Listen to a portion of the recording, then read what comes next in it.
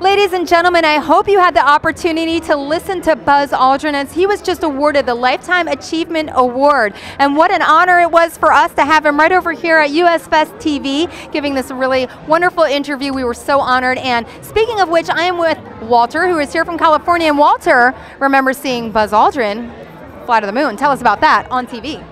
Yeah, I was a child, small child at the time, but I remember it, live television. My father was going to promise to take us fishing, and then Buzz's mission came up, and he said, no, we're going to watch this, and you will thank me about this when you get older, and I still do. Yes. I mean, let's take it back to about 5 minutes ago when he was standing right there, and your father saying, you will thank me for this, and here he was, Buzz Aldrin. Right? Very cool. So please tell us about yourself. You're from California, and tell us about your service. And we want to give some shout outs to other service members as well. Retired about 14 months ago, 36 years. Started off as a private, worked my way up to officer. Spent most of my time in the National Guard. Did 3 tours since the war started. Made it back with all the parts.